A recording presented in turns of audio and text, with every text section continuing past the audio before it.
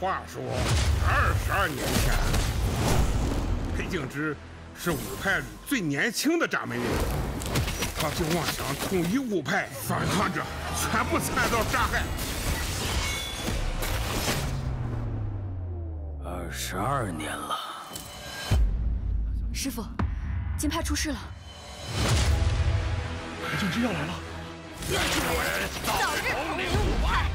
如今金木土三派皆遭不测，现在是幻术门面临危急存亡之际。交出果派幻石，一起重现幻术门昔日的辉煌。好久不见，不如不见。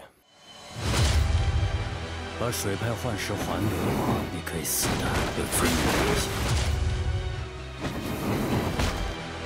虽然无法改变过去，但你可以。 选择自己的未来。救我！